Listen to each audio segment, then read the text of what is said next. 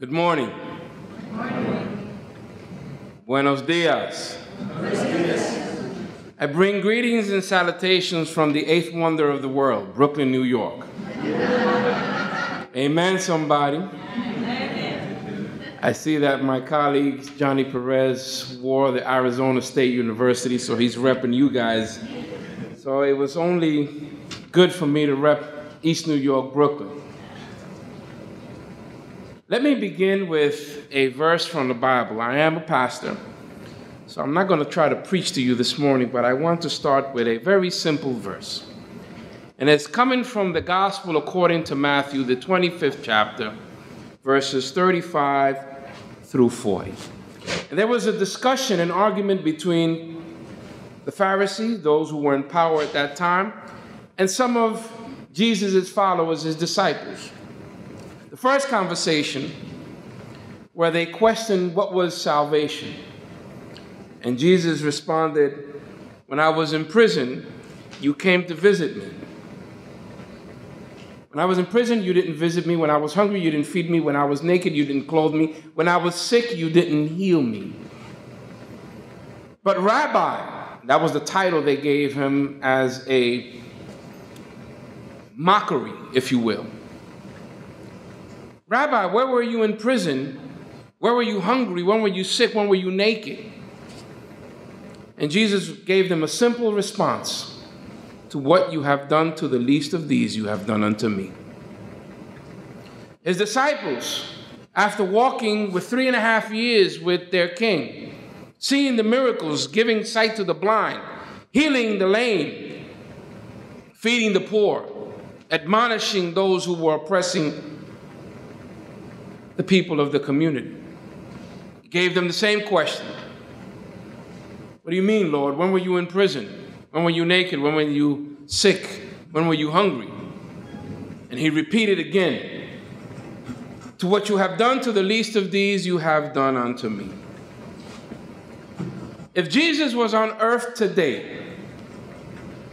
we would find him visiting the prisons and eating with them and having a simple conversation.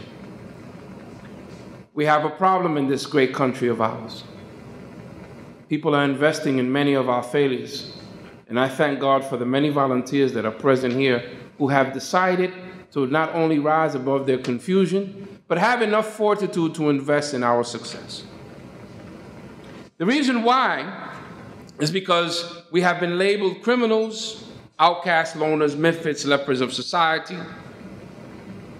But in his eyes, no one is beyond redemption.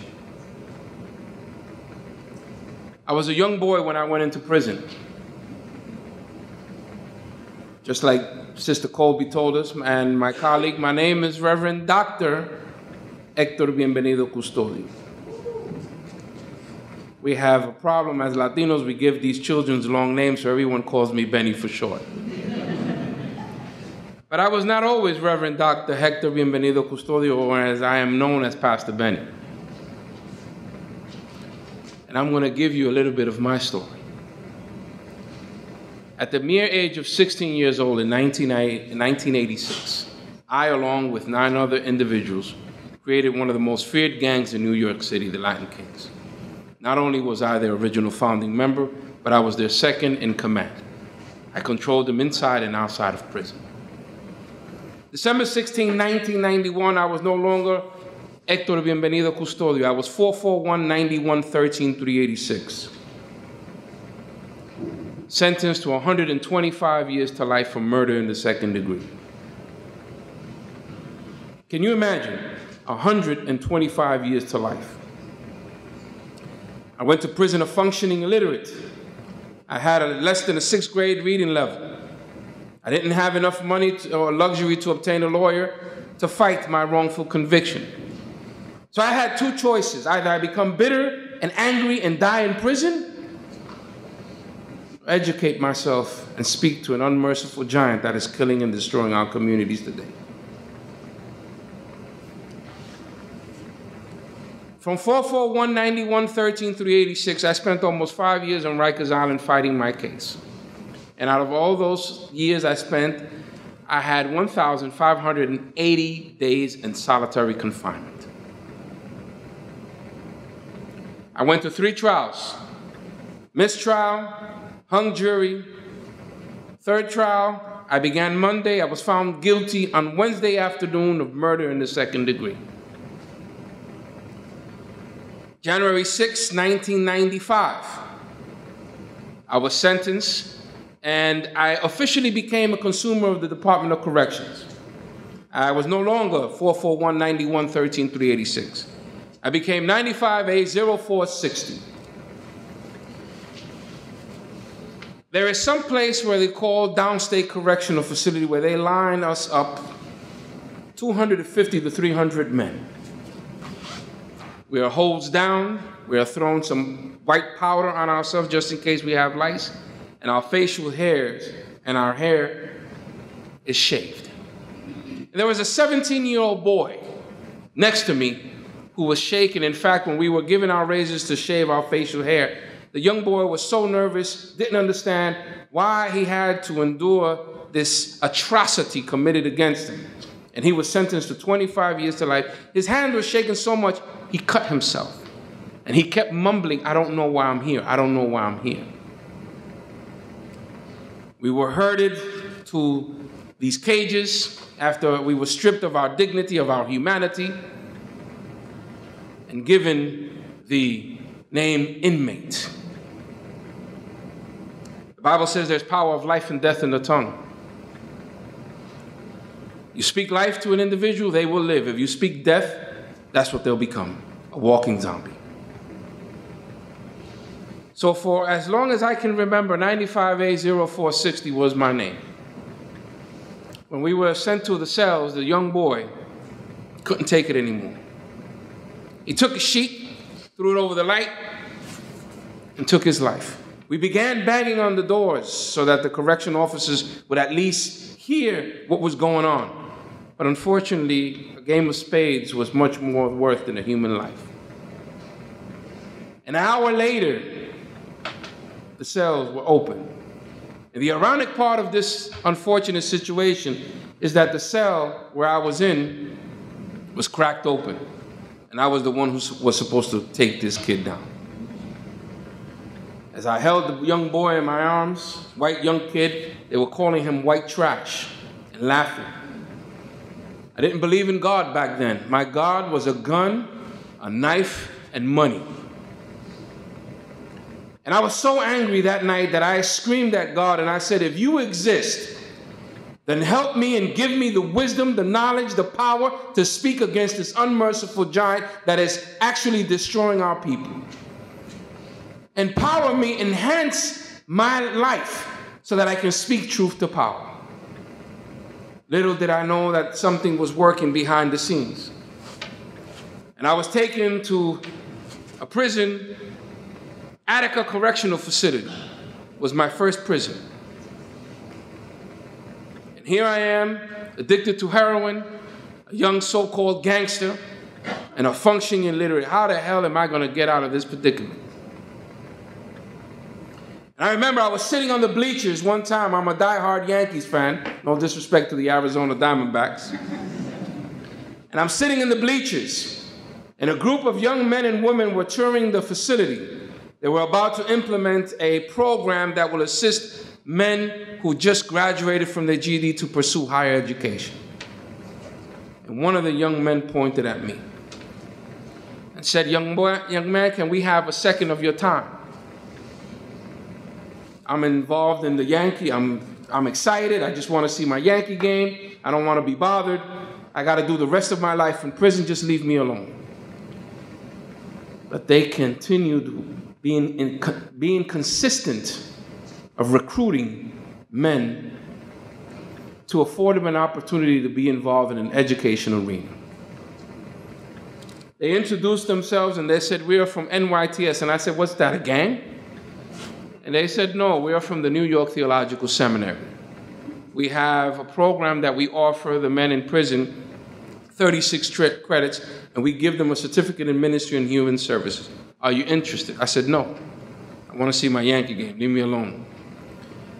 But there was one young lady. She was around 60 years old, 60, 65, give or take, was walking with a cane. There was something in that woman's eyes that captivated me. And she said, "Young man, I want you to look at me. And I want you to understand that you have power, but you're using it in the wrong way.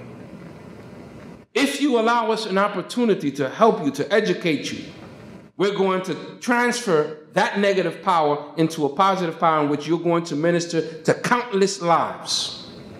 But something about that little woman's voice woke up the dormant potential that was inside of me. And as they went and took me into this academic arena and introduced to me Frederick Douglass, who was one of the greatest American orators of history, Dr. King, Malcolm X, Harriet Tubman, Nelson Mandela, Gandhi, when these historical and biblical figures were coming alive inside a classroom setting, I was free for the very first time. These men and women who volunteered their time to invest in our success while other people invested in our failures, spent countless of hours under inclement weather just to come and spend an hour and a half or 2 hours educating us. I finally obtained my certificate in Ministry of Human Services and had to do something about my legal condition. And they offered a program that gave us an associate's degree, and I became a certified paralegal and started litigating my case. I wrote over 60,000 letters. While in prison, the only person who was there by my side was my mom and my little sister. My ex-wife left me for my best friend. Friends and family disappeared. I wrote 60,000 letters to congressmen, assemblymen, universities, anyone who would hear my story, because I knew that one day I had to be free. And I started litigating my case, and I'm one of the very few prisoners in the state of New York that has fought this system and took it to the highest court of the country, United States Supreme Court, and beat them at their own game. My sentence was reduced from 125 years to life to 33 1/3 to life. So I'm from Brooklyn. Now, if you're going to hit me, make sure you're going to knock me down so I don't get back up, because I'm in the fight and you got to kill me, man. And I started fighting with them, and I started submitting motions and letters and litigating my case to the point where I believe that they got so tired of me, they had to vomit me out the prison system. From 33 1/3 to life, they reduced my sentence to 22 years to life. From 22 years to life to 15. And I went and continued and earned my Bachelor's of Arts degree while inside that human warehouse. And ultimately earned my master's, in which now it was my turn to go outside to the yards and recruit men and teach them English Writing 101. Chris? Teach them about liberation theology from a social revolution perspective.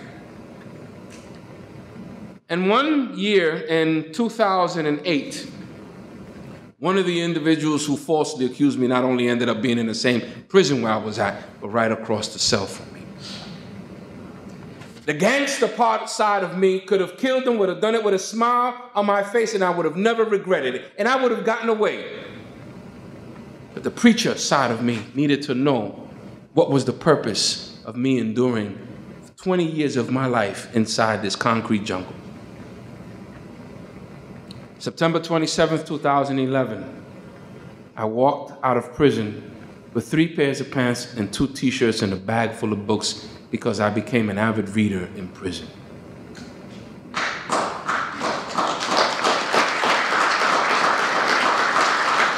I came home to a world that I knew nothing of.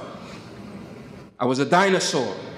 These little gadgets that we have here, when I was home, they had the big Motorola's with the plastic antennas.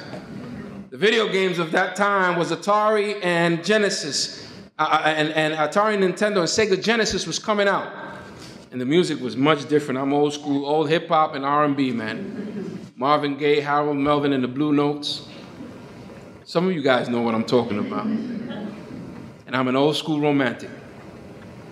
And I came home to a world that was too fast and not understanding that I am still a human being.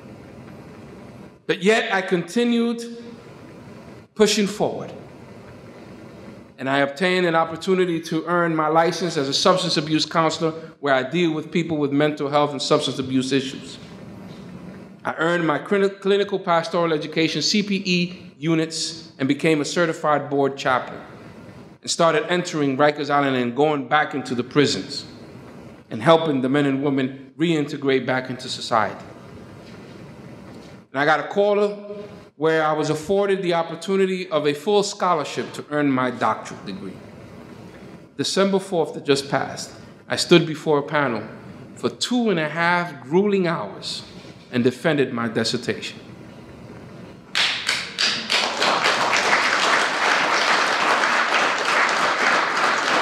And today I have the best job in the world. I am a pastor. And I pastor 3 congregations in a church in Brooklyn, New York. And I'm not your average pastor. I'm the pastor who will awaken that dormant potential inside of you. Too much is given, much is required. Why am I sharing that story with you all? Because I was informed yesterday over a lovely dinner, and I thank our lovely guests for taking us to this beautiful restaurant, in which I was informed how important, how vital of a role of those of you who volunteer inside these human warehouses. If anything else that you receive from this conference today,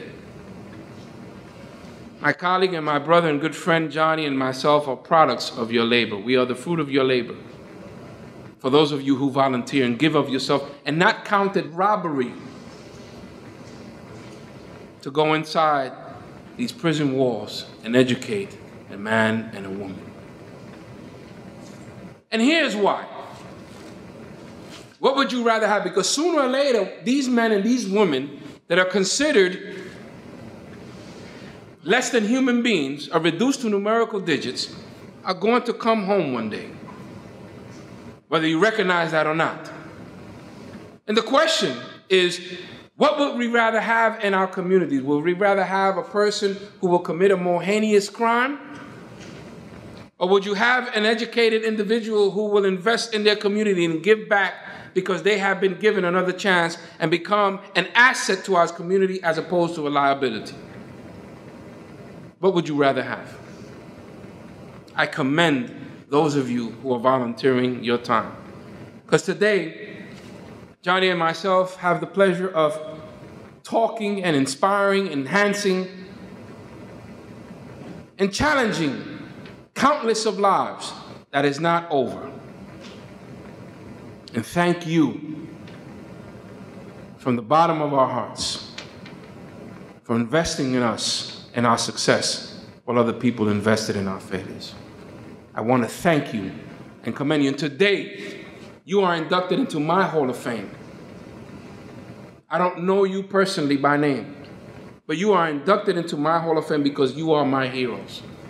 For those of you who come through and don't think it robbery to educate a human being. Continue the work.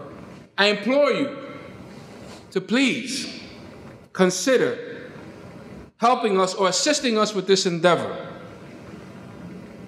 of changing the cultural mindset of this country. Because none of you are exempt from being incarcerated. You can be walking from here to the Starbucks and you can be arrested. There was a time where I was happily married to my best friend, my childhood sweetheart. I was at the peak of my life. My daughter was a year old and she was pregnant with my second son, when that privilege was robbed away from me. But I didn't give up hope. And today, I am happy because I get to do what was not done for me. Thank you.